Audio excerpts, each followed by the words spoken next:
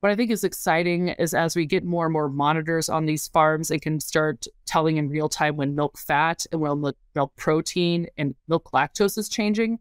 We really can hone in on the mega cows of that milk protein, of that milk fat. And then hopefully, I mean, in the ideal scenario, we'll automatically be adjusting that cow's robotic feed to match what's going on in her milk or to enhance her production of whatever component is changing in milk.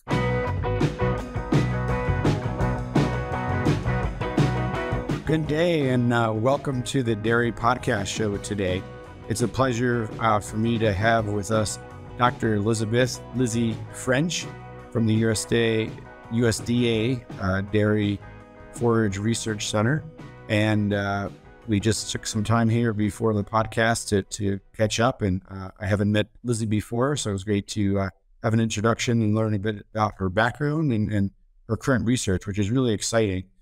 So Lizzie, if you could give us a brief introduction of how you have quite an interesting past from growing up right down the road from the university dairies. It sounds like you, from how you described it, sounds like you were maybe riding your bike and given those days, maybe just were able to pop in and pet the calves and gain a love for cattle, all the way through to working in De La Valle commercially and now USDA. So if you can give listeners a little bit of background. Yeah, thank you. Born and raised in Urbana-Champaign, Illinois, and grew up right down from the South Farms Research Center. From there, I really gained a passion and love for dairy nutrition and really tried to see how far I could take it. And it turns out you can go to a lot of schooling in dairy nutrition. And so I was really fortunate to complete my undergrad at Illinois and then move up to Madison, Wisconsin for both my master's and PhD. And from there, just wanted to see where I could continue going in this field of dairy and kind of switched gears to research after I was finished with graduate school and worked at De La Valle in clinical trials, and then getting really into the robotic and automatic milking system area. And from there, working with producers directly and managing their data and helping them fine-tune their systems to optimize, I really wanted to take the next step in getting into feeding herds and working directly with dairy producers as well as a nutritionist on farm. And so that led me to Purina Animal Nutrition, where I had the opportunity to work with their strategic sales side and then eventually in the technical side, working not only with my own herds, but also the various field nutritionists and cooperatives within the Purina network and supporting their customers, well, both with automatic as well as conventional milking systems. And then the opportunity presented itself to take this role as research animal scientist at USDA. And it really feels like the culmination of my career and putting together the basic nutritional background from graduate school to data management, working with robotic customers to feeding customers, feeding customers' herds and working with the robotic facilities. And now my research program focuses on precision animal nutrition, whether or not it's through collecting aggregate data and trying to make predictive models for improving animal nutrition and feed efficiency, as well as looking at ways to mitigate greenhouse gas emissions. So that's a little bit of background about myself and how I ended up here at USDA. Great. And that path, obviously lots of experience from feeding cows to research and now bringing that all together with USDA. So really interested to, as we chatted there before, a bit about the precision feeding, certainly a wide range of herds that we work with day to day and the ability to precision feed. Can you give a little bit of background of the project you're working on? And then what I think is really neat is it's not just feeding, but then that link between precision milking, really. So precision feeding, precision milking, and then I think as you wrap all these things together with lots of sensor data and so forth that many farms are adapting, really, where does the future hold for being able to really precision manage dairy cattle? Well, when you think about the automatic milking systems as a whole, we really have the opportunity to optimize the milking frequency of those animals, the nutrition, because as we go along managing the stages of lactation, we're trying to optimize and achieve a certain amount of milkings per day based on where that animal's at in days in milk and given her reproductive status, your nutritional status, etc. And so it's been really interesting to see, for instance, in early lactation, we're starting to discover how milking certain parities of cows have more benefit than, say, other parities of cows to set that cow up for the greatest amount of milk production and milk production efficiency. So that's one way where adjusting the milking permissions themselves, we can really impact how frequently does that cow get to visit the robot. But then as we're thinking about that, every time she has the chance to visit the robot, she also has the opportunity to feed or to consume robotic feed of some kind. And from that standpoint, no matter what sort of guided system if you have guided or a free flow system, the feed can range in 4 to 25% of that animal's total megacals of feed per day. And so we really have the opportunity to fine tune those animals. So going back to some of the research that we're starting to discover, we're really seeing that if we can maximize milking frequency early in lactation for some of these third and greater parity cows, we actually might be even starting to prime their rumen and their digestive system to be able to be more effective in handling nutrients and producing milk overall. So, Lizzie, that's so cool. I know I've said this a few times on different podcasts. Is when I started my career in northern New York, working in general with farms that were managed by owners and in general smaller herds, there was lots of individual management of cows. So, we're not going to breed this cow yet. And this cow and perhaps in a tie stall gets fed this much. And, and then as lots of herds expanded and we started implementing different herd management programs, we really pushed, herd management. We can't individually manage a cow, her reproductive program, even her individual feeding in most cases. And now what's so cool is that, with the data we have available and really sensor technology, we're going back to that individual cow management. How do we manage that individual for her own production levels and reproduction and so forth? So it's great to see that kind of full circle in the industry. And many of our herds are adapting to 4x milking in fresh cows in early lactation. We do have some herds that milk 4x through the entire lactation. Can you comment a little more specifically what you're seeing in terms of the frequency to days in milk and then parity there? Because that's really exciting. Well, and we have some exciting research that I had the opportunity to work with my collaborators at University of Wisconsin Platteville and Dr. Ryan Prawley and his lab in looking at milking frequency for the first 30 days in milk. So in this case, looking at 3 time a day milking versus 6 time a day milking in our second and third parity animals, and then look again after that time at their production after the fact.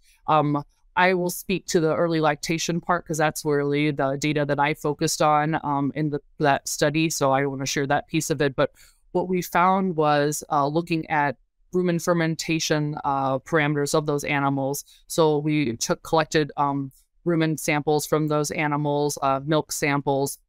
And what we found when comparing the animals that were milked 3x versus 6x, we noticed that we had reduced amounts of butyrate in those animals' rumen.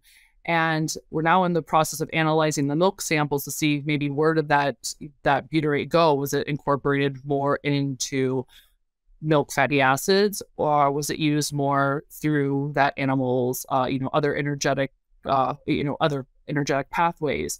And what was interesting as well is just looking at some of the blood metabolites in those animals that gave us indication of how they may be partitioning energy.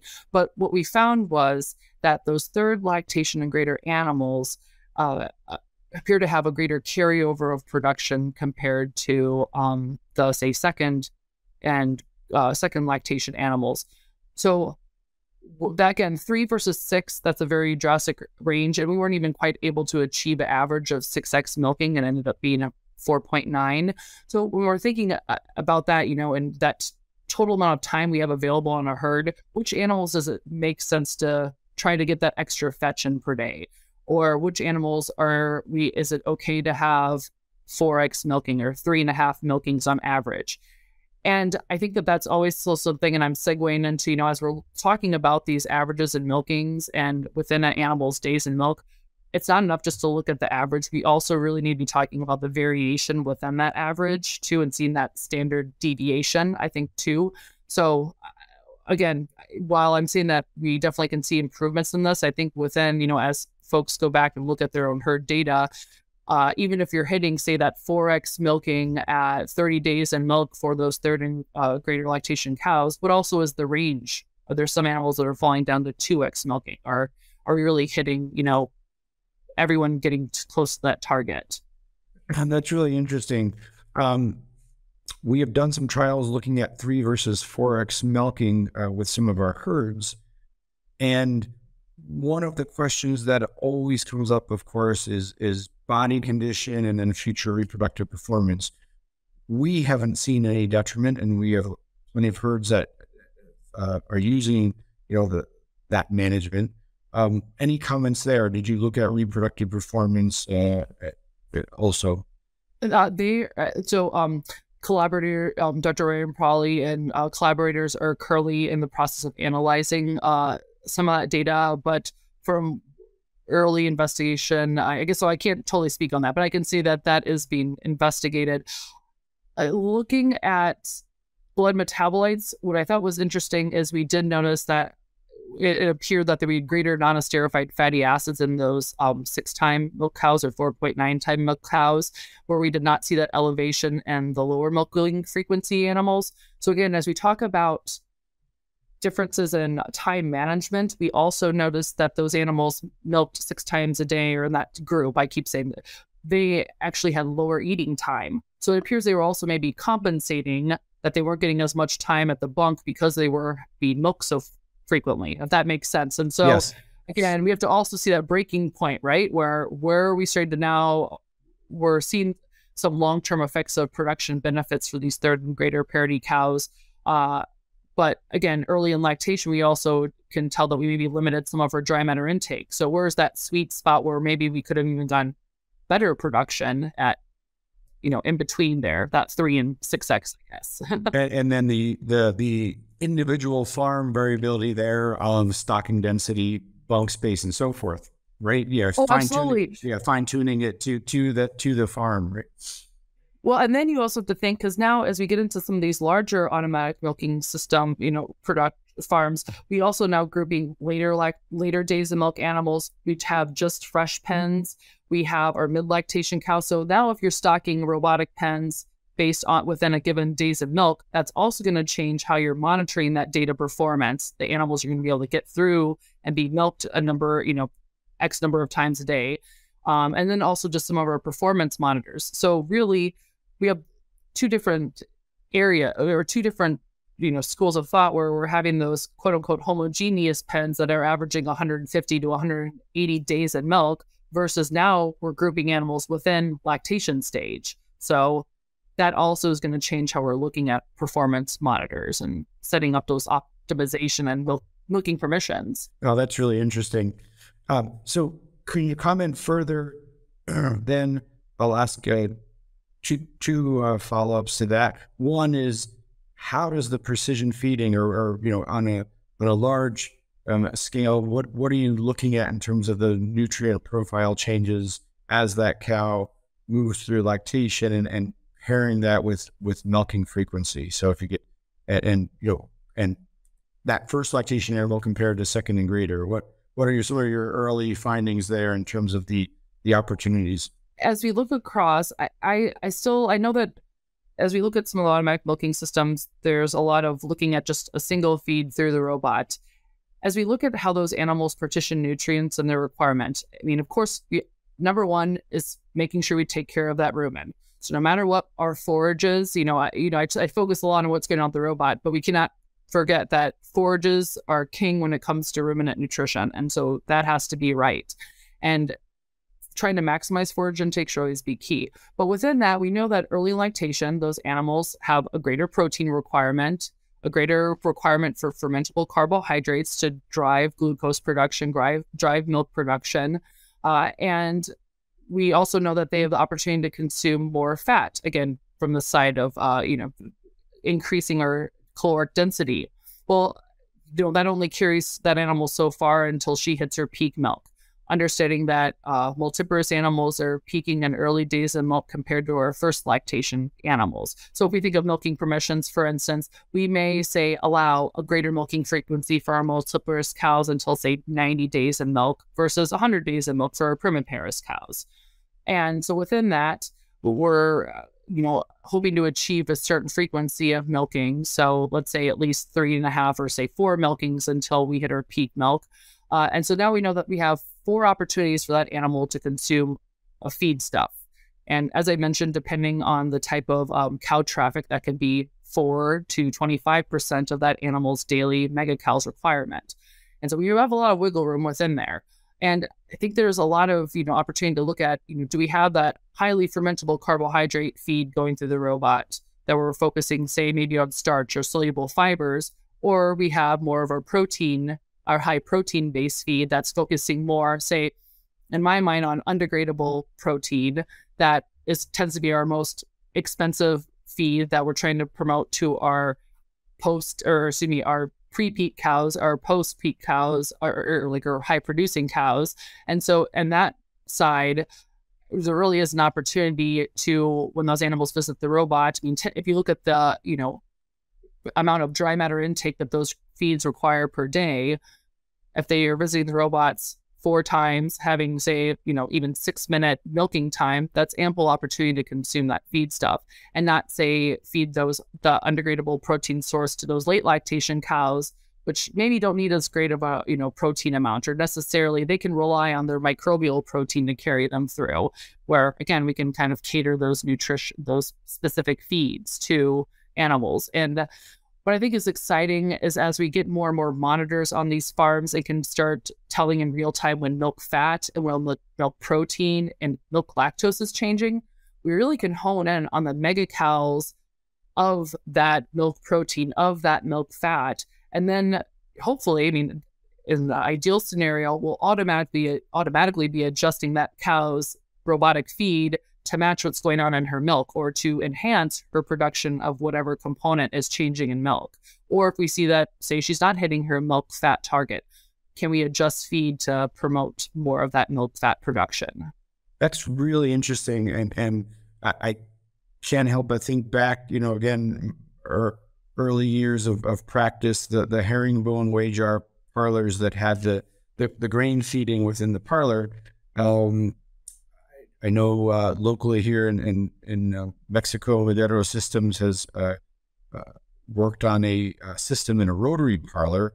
I think it's up to 4 different supplements that could be fed in a modern rotary as that cow comes in based on her ID, and it could be one of 4 different supplements or a combination.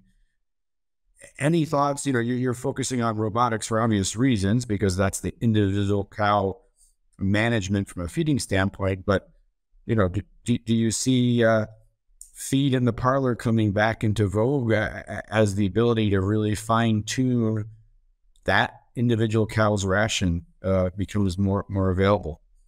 I'd say absolutely. If we look at the total, the proportion that feed costs represent of our total cost of dairy production, if we have the opportunity to not necessarily give all cows the opportunity that don't need those higher cost feeds and can really cater while she's in the parlor, because we know we're going to have her for a set time of 2 to 4 times a day, depending on our management, that I think that it is a real opportunity that way. And so I would say yes. I hope that there is more of a move for that. I think that, again, having the right feeding systems so we're not overcomplicating things, and eventually moving to something where we can automatically move beyond just adjusting feed based on milk volume or milk weight and really honing in on specific nutrients whether or not that's nutrients and the partial mixed ration or the total mixed ration in this case. But obviously we're talking about feeding in the parlor, then that would still kind of be changing that feeds to more of a partial mixed ration. I guess that I really foresee that down the future that we could be, there's no reason why we wouldn't have 4 different supplements. And again, vitamins, minerals, I was focusing on some of the major, different nutrients or chemical composition feedstuffs. But yeah, looking at, say, different minerals and vitamins and that are better for animals in early lactation versus late lactation. Again, another opportunity. If you say don't have the chance to group animals in your early lactation, high producing group versus low, this is another way to fine tune that. Yeah. And you certainly, not only from the economic standpoint, which obviously has to drive, any adoption of a new system or technology, but then you mentioned greenhouse gases and sustainability. I think that then really hits home to the general public of fine tuning nitrogen balance and so forth. Does that cow need to consume additional protein or other nutrients? So that's really interesting. And then within the you talked about milking frequency. What other milking system parameters are you looking at, if at all, in terms of, let down by modality, or, how much stimulation that cow needs, how much time she needs to milk? Are you looking at that area also as you're fine tuning this precision feeding milking? Absolutely. And we're in the early process of project where it incorporates some of the measurements that you just mentioned.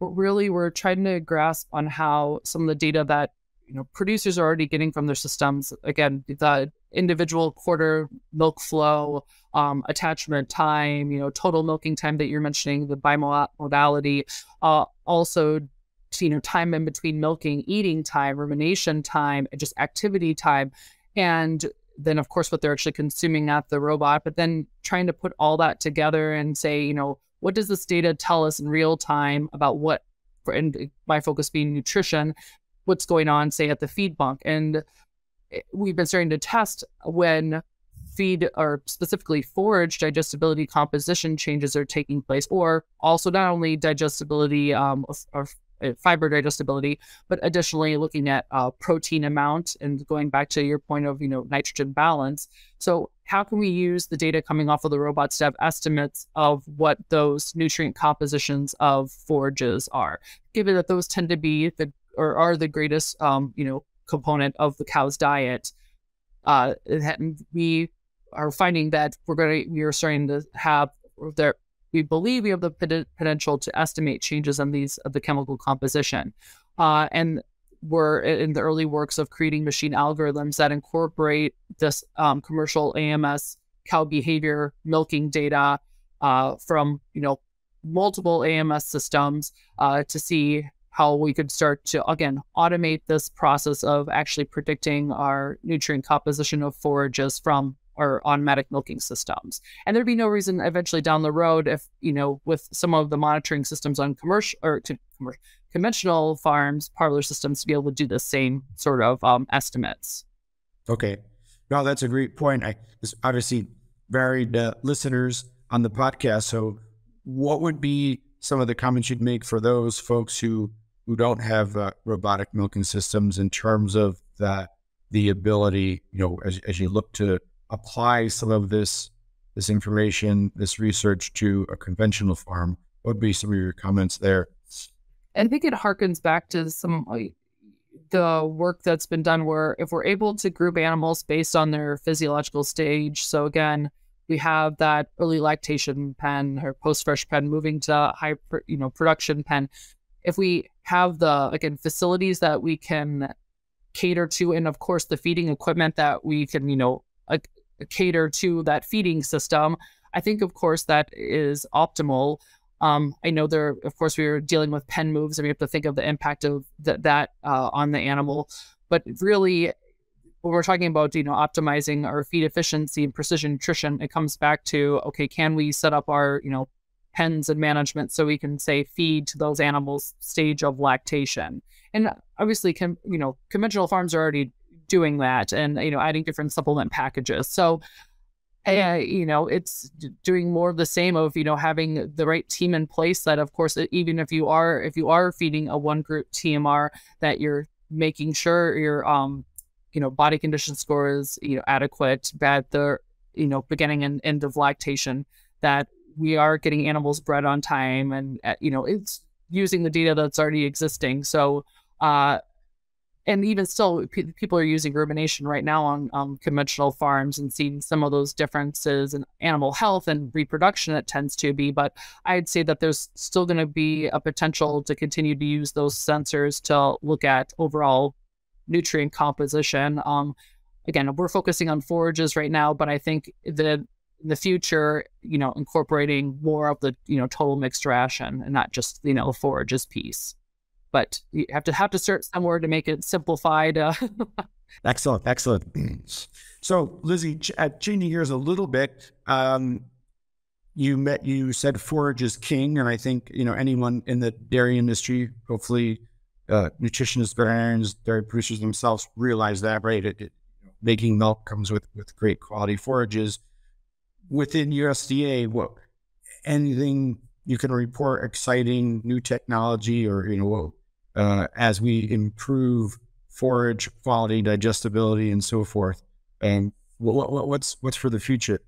Well, there is an exciting focus on cover crop rotations, and I know that there tends to be that focus on sorghum, Sudan grass, looking at some of those, but there's a wide variety of cover crops that can be incorporated, that when we're talking about sustainability and, say, improving carbon sequestration, that we see the evidence that they improve the soil health. But now we're taking a step further and saying, okay, what can this actually do for the animal health incorporated into their diet? So that ends up being a range of cover crops, looking more at monocultures to start, but down the road looking at how can we have different forage mixtures as well, and even going back to alfalfa and grass mixtures, because if we're talking about some of the, the fiber digestibility factors, having these mixtures of legumes and grasses, and then, of course, corn silage, but that's one of those ones you can debate. It's, 50% forage is 50% concentrate, it kind of fits into both of those. And, so that's really what I'd say the USDA is continuing to focus on is, again, the exciting part within the Dairy Forage Research Center is we have scientists in, soil health and the agronomy side. We're working in the dairy nutrition side and trying to, again, put together what they're seeing works for the system they're measuring, but then taking that piece full circle to the, for my side, the animal feeding side, and how can we improve animal health, forage use, and increase our forage feeding in these dairy systems. And so beyond that, I would say going into some of the other special additives, whether or not that's biochar as a feed additive, incorporating seaweed into diets and looking at reducing methane emissions. There's a whole range of areas we're getting into or continuing to, I guess, research within USDA. Great. Well, that's I think the ability to not only promote soil health and erosion or other agronomy needs, but then actually have a useful crop to feed for all classes of animals. That's certainly an important area. And within our day-to-day work of working in different areas where there's lots of byproducts and some rations that are fairly low in forage, given the geographic regions where we are located, those technologies are going to be critical to being able to feed more forage, reduce feeding costs overall, and a healthier rumen also. That's the key. Mm-hmm. And it's interesting on the side of, methane mitigation, we're really focusing a lot on, we're looking at these adult animals, but we're also, my research programs and others, we're starting to see evidence that, some of this mitigation begins before the animal's even born. And so again, what can we do either in that dams, or that, that cow's feed when she is, pregnant into the, her dry period, and what can we do for that calf early on as well. So there's just so many areas to explore in this, and it's just really exciting to see where the research is going to take us.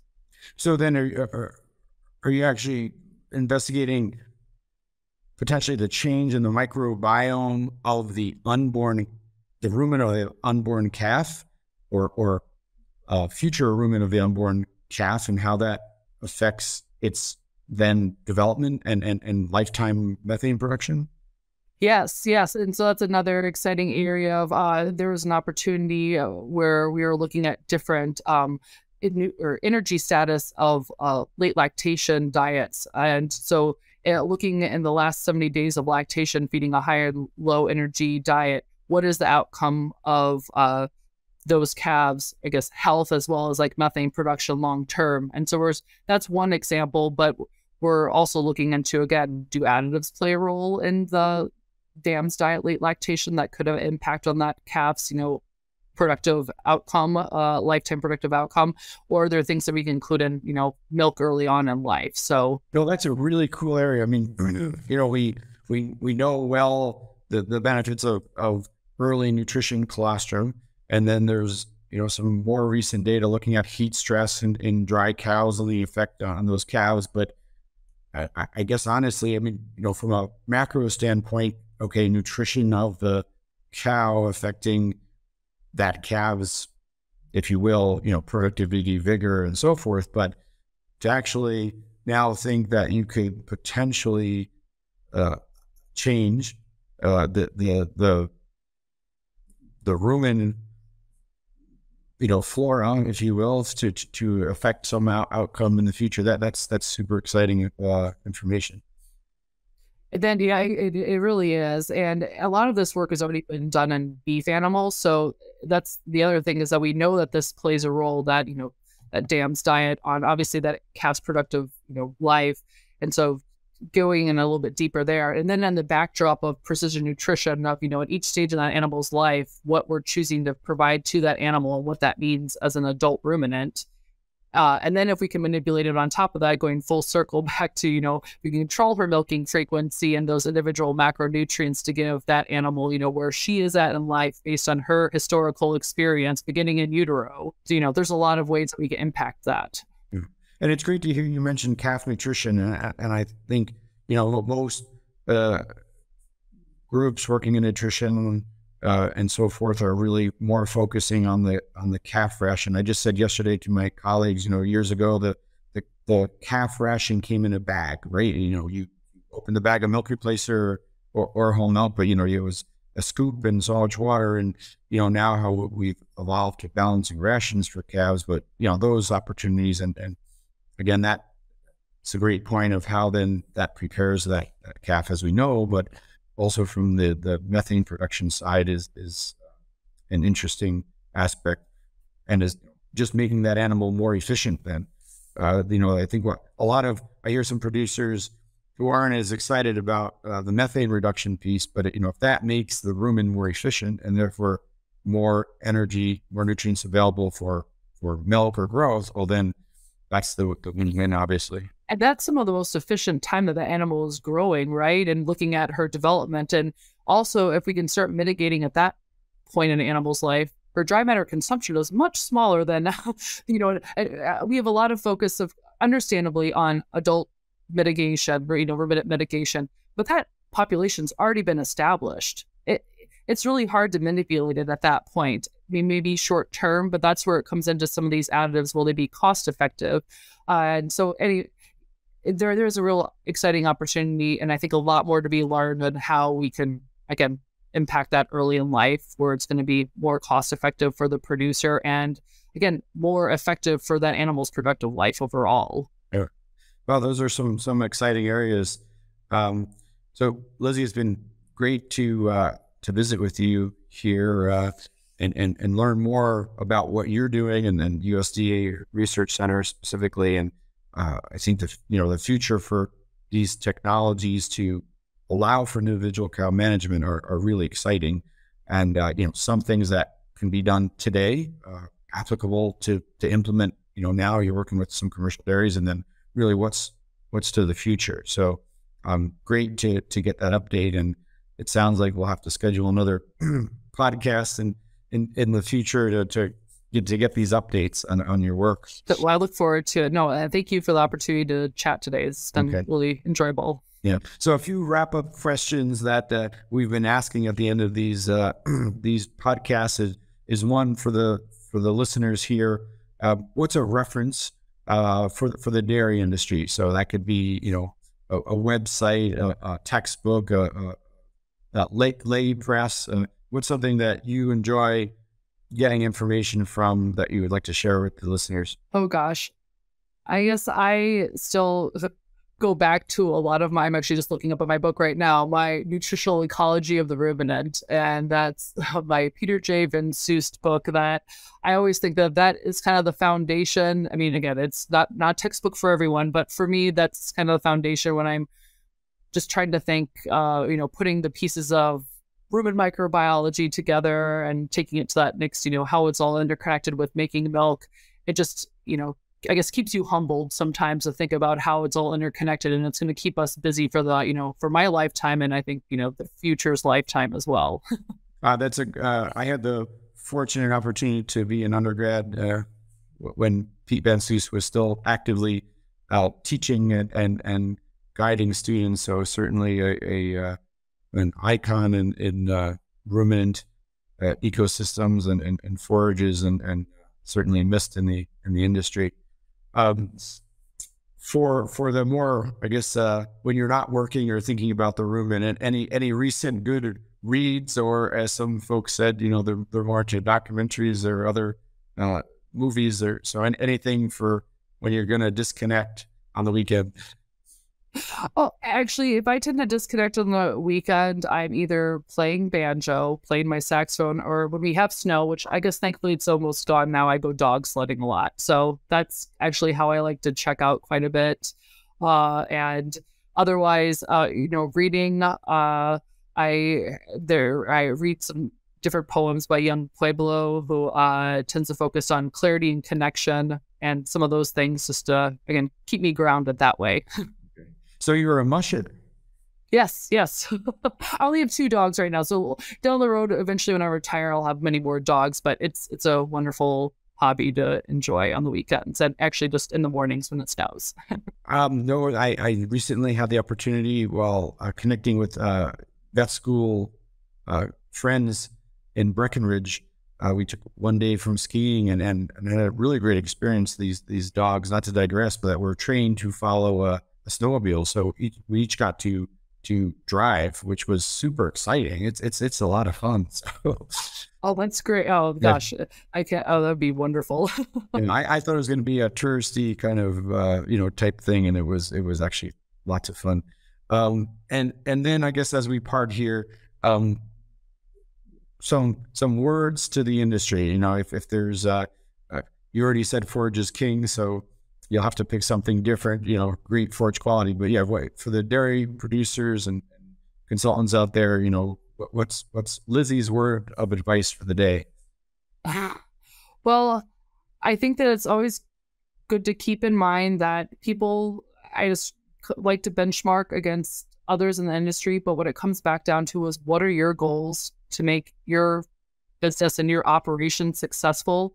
So as you're working with your consultants, you're working with your advisors, everyone, your team, really making sure that as you're evaluating your data, make sure that it's pertaining to what your goals are for your operation. It's great to have comparisons, but at the end of the day, are you making improvements for what's best for you and your future and your herd as a whole? Thank you so much. And we could probably take a pause and start another podcast on that. But so many times just last week, I heard, well, this herd is doing this and they have this conception rate. And, it's like, it's totally different. They have different breed and they have different management. And it's just so different that's great to know that you could achieve that fertility with that type of system, but it's not relevant to you. And don't change your reprocessing program because they're doing that successfully. So thanks. And we can talk about that again all day, but internal benchmarking is great. external benchmarking is fun, right? Or interesting. So, yeah. Yes. No, again, we could restart the podcast. So, hey, it was a pleasure, Lizzie, to get to know you today, and look forward to some future conversations also regarding research opportunities and such. And hopefully our listeners will glean some exciting information from the discussion today. Thank you. Thank you. Have a great day.